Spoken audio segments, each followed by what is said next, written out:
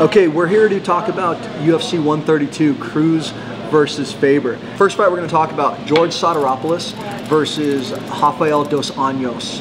Sotiropoulos, I've seen him fight so many times. The guy's an animal. Yeah, very well-rounded. You know, from Australia, he's been on a roll. Was doing real well. Just dropped a fight recently, but is just a tough kid. Very good striking, black belt jiu-jitsu skills. Dos Anjos is, I think, a little more of a grappler, a little more of a jiu-jitsu guy.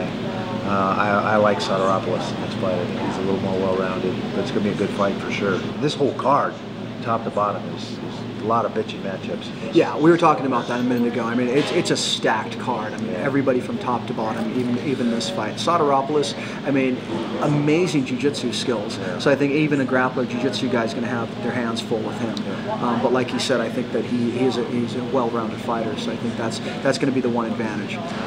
So you're picking George? Yeah, I like George in this fight. It's going to be a good fight, but I like George. Okay, just because I've been getting my balls busted lately, I'm going to go ahead and go with Dos Anjos.